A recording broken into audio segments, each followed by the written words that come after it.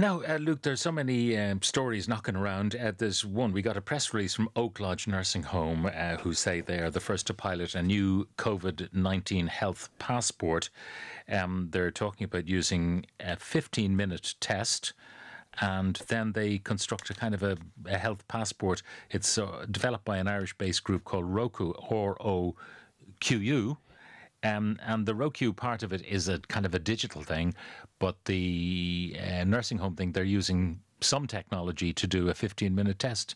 This is an amazing development in many ways. I mean, I read this and I said, this is superb, because this will be a 15-minute test. I mean, I'm wondering, is it a saliva test? I'm guessing it might be a saliva test. Because the ROQU, I looked up their press release when I saw this thing, and they say they are not discriminating against any one test or another. You can use any test you like in feeding into their platform, which is this health passport. So it's, there's no development there in terms of the testing.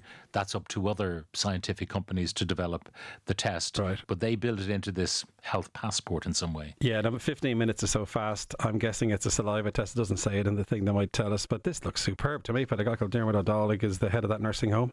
It's in Cloyne, near where I go on my holidays. To be honest, I'm very familiar with Cloyne, and he wants to test all the residents and all the staff repeatedly. And this is exactly the thing to do, Pat, because you can imagine if you're testing people 2 or 3 times a week, they're spitting into a tube. It's very easy to do. You test for the virus. You can test for what's called the antigen. That's another thing you can do about a protein in the virus much quicker, you see. And this is a superb development. And this is a pilot study. So we're keeping our fingers crossed. If this pilot study works out, Pat, this should come into every single nursing home in the state. It should also go to every school in the state and every university. Test, test, test, the famous mantra. Because then we begin to hunt the virus. Remember, you got to hunt the virus down. It's like an animal. You got to hunt it.